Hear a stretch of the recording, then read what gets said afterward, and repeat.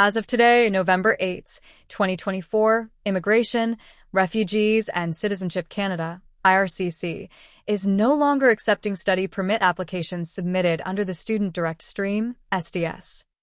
IRCC has also ended the Nigeria Student Express, NSE, stream for study permit applicants from Nigeria.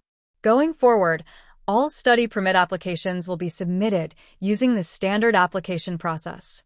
In 2018, the SDS was launched to expedite study permit applications for international students from 14 countries, including India, China, Pakistan, and the Philippines.